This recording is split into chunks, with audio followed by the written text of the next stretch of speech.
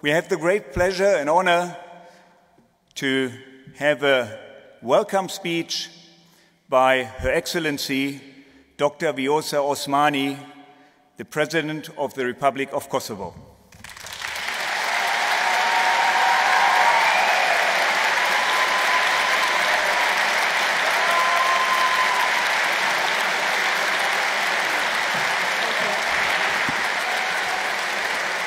Thank you. Thank you. What a great honor.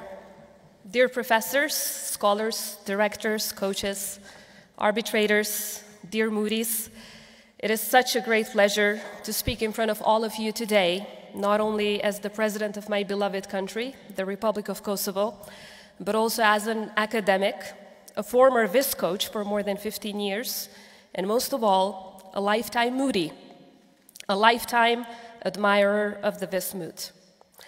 There is certainly no greater privilege than to serve your country and your people as president, and for that, I am immensely grateful. In this role, as you can imagine, there are many challenging moments, but for every challenging moment, you also get to experience moments that are truly unique and special. For me, this moment is one of them. Being here today, in front of all of you feels like coming back home. So thank you for giving me this opportunity. Thank you. As I stand here before you, I can vividly remember what it's like to be sitting in this special and extremely beautiful concert house. The nerves, the excitement, the exhilarating feeling of being on the precipice of almost a year's worth of hard work. So many sleepless nights, bonds forged over a shared love for law, and a joint aspiration to win this highly competitive competition makes this priceless educational experience such an important milestone and a memory to cherish forever. So I want to congratulate you all for that. Returning to this hall and to the in-person Vismut experience after 3 years of online pleadings is also something we should celebrate tonight, because there is nothing that compares to the days spent in Vienna during the moot. I also want to congratulate all of the organizers for their vision, particularly Professor Bergston, who's not here with us today, Professor Kroll, everyone that has contributed to the moot, for their vision, for their hard work, for their commitment, and for leading the way to Vismut's 30th anniversary. A lot has changed since I first participated in the moot myself, exactly 20 years ago. The venue was much smaller, much less crowded. All sessions were held at the Juridicum, and our moot problems dealt with cars and bottles of wine instead of fancy state-of-the-art drone technologies. But look at what the moot has grown into. Today, over 380 participating universities are coming together, covering practically all jurisdictions worldwide and setting a marvelous example of diversity and inclusion, as well as promoting a spirit of fair and principled competition. And on days like this, we should take a moment to recall the importance and the impact the moot has had in our lives, as well as the meaningful contribution it has had in developing the area of international trade and international arbitration in so many countries. In particular, I'd like to mention the remarkable impact that this moot has had in developing this area of law in my country and in our region. When I was first introduced to the moot by the extraordinary team from the University of Pittsburgh, arbitration and the CISG were notions almost unheard of in our region. We used the moot and its problems to get acquainted with the nature of arbitration and exploring the CISG. Back then, we had no laws on arbitration. And although the CISG was known as an instrument, it was very rarely, if ever, used by traders or applied by judges in courts. Fast forward over 2 decades later, international trade and investments are flourishing significantly, and we are witnessing a growing number of legal professionals in the field of arbitration and international sale of goods. Arbitration clauses are an integral part of business contracts. More and more chambers of arbitration are being opened, while the list of arbitrators is constantly growing and judges in courts are applying the CISG. And although all of this is a natural outcome of intensified business exchanges, we can all attest to the fact that the heightened speed at which this has developed has the VIS imprint all over it. Through enhanced capacities in arbitration and the ever-improved understanding of the international trade law, also the performance of our teams from Kosovo got better over the year. I remember the very first time the name of the University of Pristina was called in this room as one of the teams qualifying. Nothing can beat the overwhelming feeling of joy and bursting with pride. For so many years, we did not actually have the means, the support, and the infrastructure to prepare for this competition. We would hold most of our preparations for oral arguments in coffee shops, to the extent that even the waiters had memorized the lines of our arguments. The stress can sometimes be so overwhelming, so don't be surprised if a member of your team comes to the metro station wearing slippers instead of shoes. It has happened to one of our team members once. Or if you forget your codes behind and never find them again while running to argue in the round of 32 due to these emotions. So of course, we have come a long way since then, and as I see the Kosovo team here, I just want to say how proud I am of their achievements throughout the years. You never cease to amaze me. This success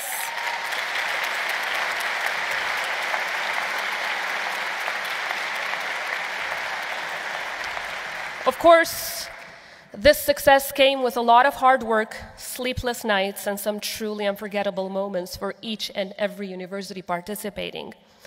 But as I speak of successes, I cannot go on without mentioning the unifying power and the spirit of empowerment that embodies this competition. It has managed to turn students, even from war-torn societies and less developed countries, into dreamers and believers. But most importantly, it has turned them into doers, and the so much spoken about the leaders of the future. What we witness in Vienna is a culmination of persistent hard work of so many individuals who more than often do not actually prefer to watch from the back and cheer proudly as their teams succeed. I have been lucky to meet some of these people, be inspired and guided by them. And on this note, of course, I would like to give a special mention to Professors Brand and Fleckner from the University of Pittsburgh, to Professor Bergston, as I mentioned before.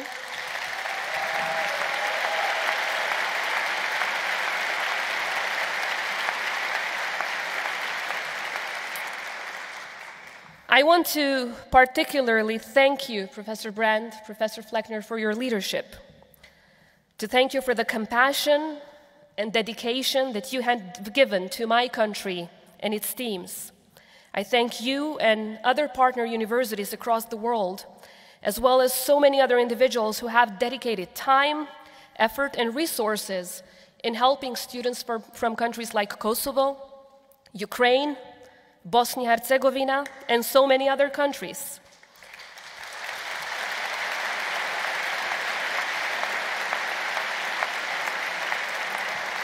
You truly helped us believe in what seemed to be unbelievable, unimaginable.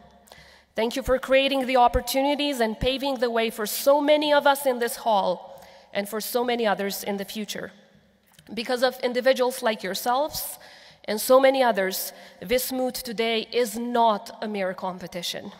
It is a uniting force and a platform that builds bridges and long-lasting friendships and partnerships. So of course, I'm so delighted to see that same VIS effect spreading across other regions as well. This is a testament to the credibility and reputation that this competition has gained throughout the years. Today, many might see you merely as students working hard for an international competition. They should never forget that they are actually looking at future, bright, outstanding lawyers, business people, professors, and yes, even presidents. As such, I want to take a moment to congratulate every one of you today for making it this far.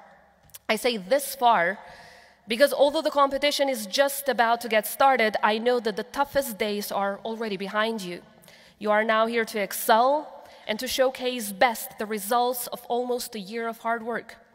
Throughout this period, you've gone from a group of people who barely knew what arbitration and the CISG is about to experts on the topics you will be pleading about as of tomorrow. And you will understand throughout the years, as I did, that it was this that has prepared you to overcome any professional challenge with force and fervor.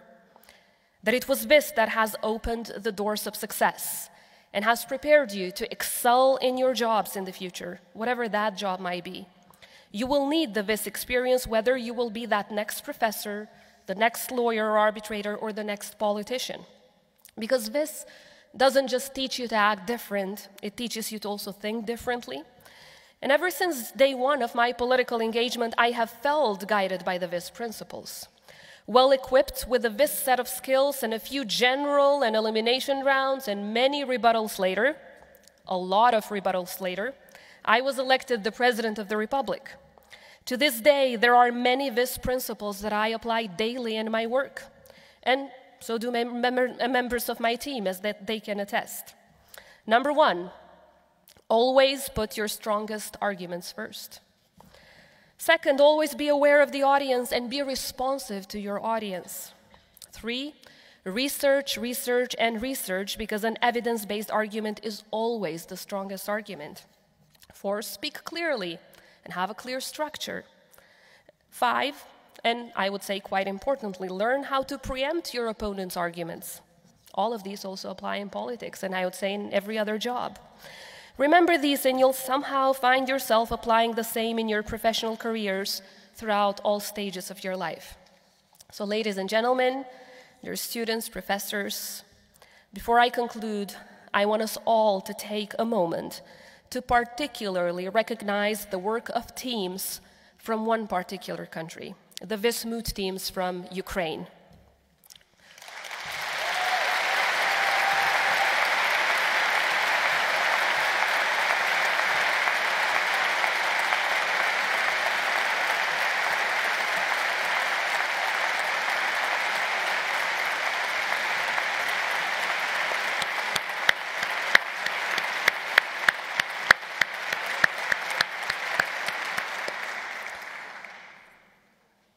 Coming from Kosovo, a country that went through what you are going through today, I want to say that you are the embodiment of the Ukrainian resilience.